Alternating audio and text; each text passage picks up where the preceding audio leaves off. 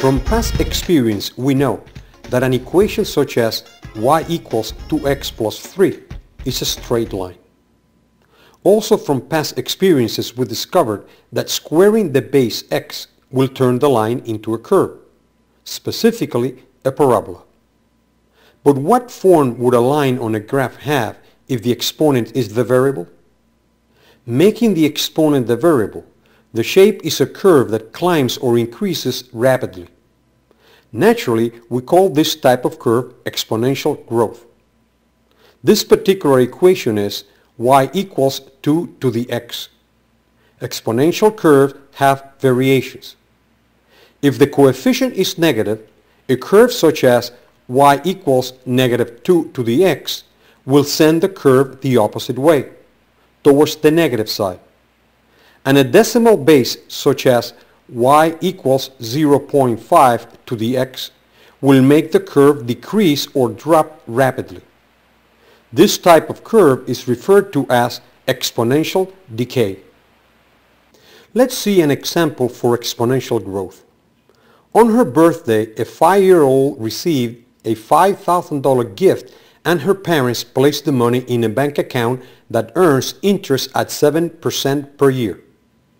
This means that every year she will receive 7 cents for every dollar deposited. How much money would be available in the account when the girl turns 20 or 15 years later? After the first year, $1 would have grown to $1.07. And after the second year, the $1.07 would have grown to $1.15. And after the third year to $1.23, and so on. This problem fits the exponential growth pattern because the more interest is accumulated, the higher the interest earned. In other words, the money grows rapidly by compounding on the interest already earned. The exponential equation would be y equals a times 1 plus I to the x, where y is the final amount, a is the initial amount, I is the rate of interest per period in decimal form, also known as the percent, and x is the number of periods, in this case years. Solving for y equals 5,000 times 1 plus 0.07 to the 15th power. Because multiplying 1.07 to the 15th power is tedious, we use the y to the x function of a scientific calculator. Again, we use the TI-35X calculator. Press 1.07. Press y to the x. Press 15. Press equal sign. Multiply answer by 5,000. Y equals 13,795.16. The girl at 20 will have $13,795 with 16 cents. She earned $8,795 with 16 cents in interest.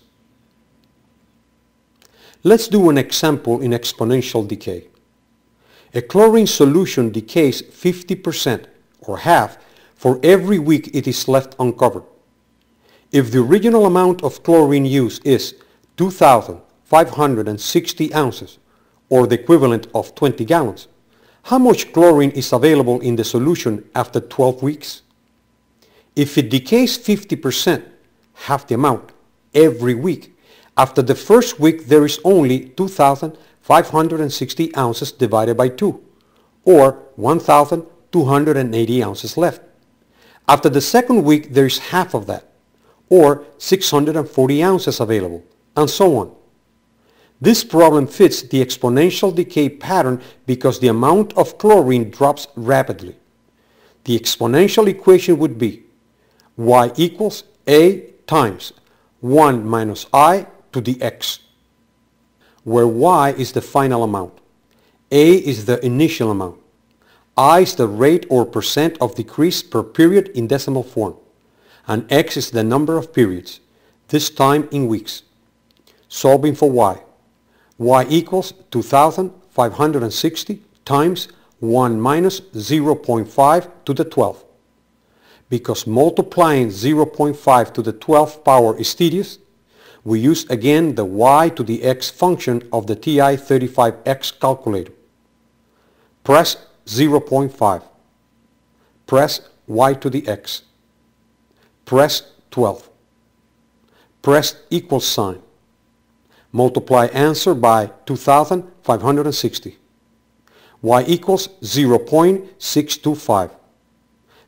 The amount of available chlorine after 12 weeks is 0.625 ounces, or a little more than a tablespoon.